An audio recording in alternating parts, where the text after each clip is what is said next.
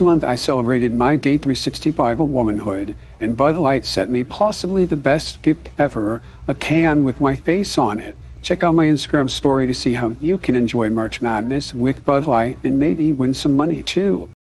What is going on, everybody? Wired here. I hope you guys are all having a wonderful 4th of July. Well, I guess for all my American viewers. I hope you are out spending the day at picnics and barbecues, going in the pool with your families. And I am off to do that right after this video. It's probably the only one I'm going to make today. But it wouldn't really be 4th of July if I didn't come out here and roast Bud Light for this atrocious ad that they just released, trying to get back customers. Now, I don't really understand how this appeals to their target demographic of trans youth or anything like that. I don't know how this is inclusive. This is Travis Kelce, a football player who they have somehow convinced to come on here, probably for a lot of money. And I'll just play the ad here. And you tell me what you think.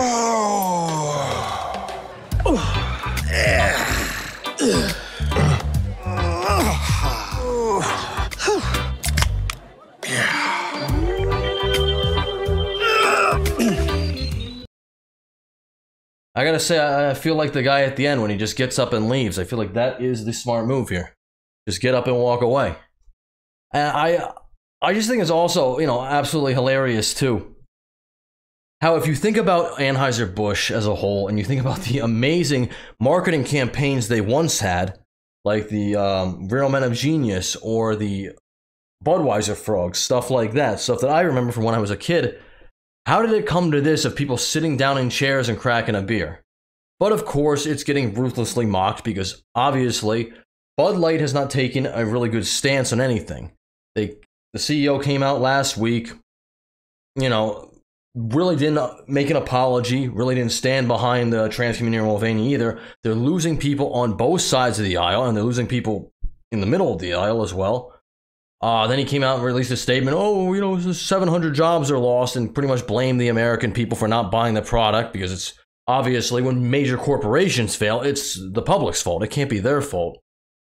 And honestly, I just think, hey, if you want to save those jobs, maybe you should take accountability and maybe you should step down from your position or maybe take a pay cut because I'm sure you're making millions upon millions of dollars to be the CEO of that company, which is totally fine if it's profitable and if you're doing good things, but it doesn't seem like you are.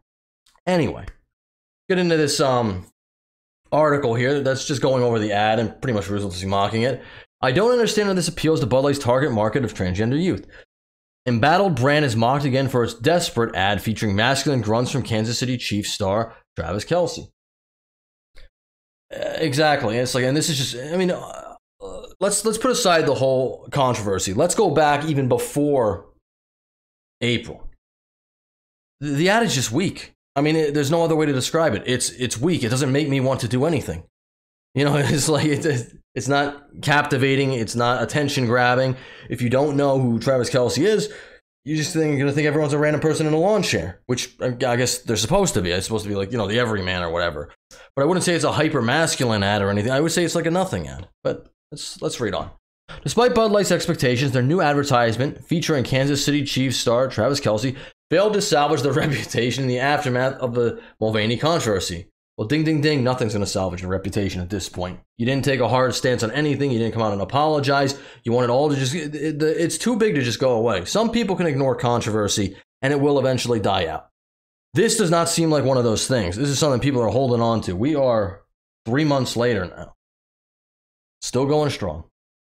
As sales continue to plunge, Bud Light released a 15-second commercial on Sunday showing Kelce cracking open a can of beer and aggressively grunting with several other men.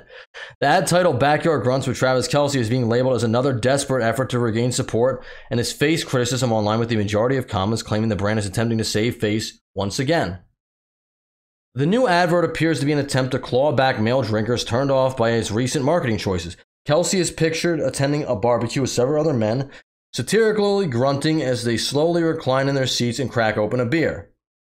I don't understand how this appeals to Bud Light's target market of transgender youth. One viewer commented on the YouTube video. Here's a couple other comments here. I'm actually embarrassed for Bud Light at this point. It's obvious they don't have the sense to be embarrassed themselves. This has become a complete joke. Just take it off the shelf already. We're not coming back. Never will I ever buy a Budweiser Busch product again. Ever. You know, these actually have more likes than the actual video does as well. Even in the commercial, people don't want to drink Bud Light. And that's mocking that, although they have, you know, this guy, Travis Kelce in the video here, he's actually not holding a Bud Light. I guess they couldn't pay him enough for that because they're going to spread out their advertising dollars. You know what I mean? But it's just absolutely embarrassing.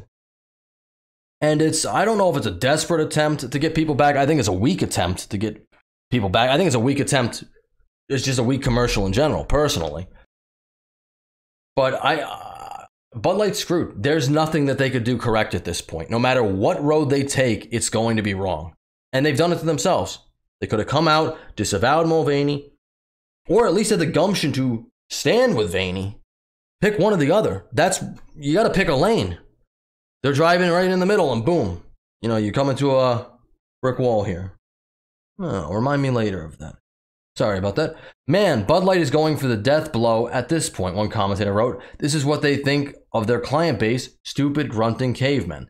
I'm actually embarrassed for Bud Light at this point. A third commented, this is a complete joke. Take it off the shelves. We're not coming back. Sorry there, Bud Light. The only thing that would be close to bringing your base customers back is an unconditional apology and a renounce of woke culture.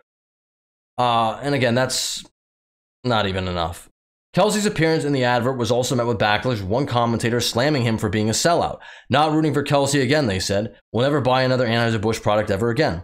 And again, I think they must have paid this guy a lot of money, and I'm sure he knows about the backlash. But it's just, there's such a negative stigma around being associated with this brand. But, you know, maybe he's really desperate for cash. You know, maybe he's got a spending problem.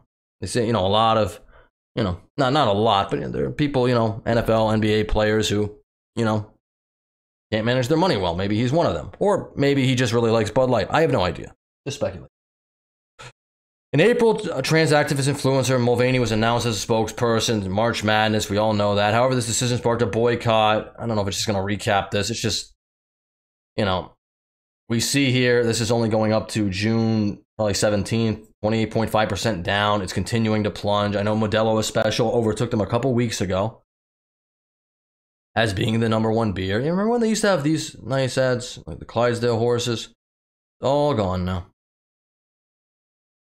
Bud Light has endured months of backlash and a financially devastating boycott ever since it launched a collaboration with the trans star. We all know that. Brand has lost upwards of $20 billion, probably more around 30 now, since generating a massive wave. And even, I did a video on this a couple days ago, even Mulvaney has come out and slammed the company for not standing with them. Now they're at odds too.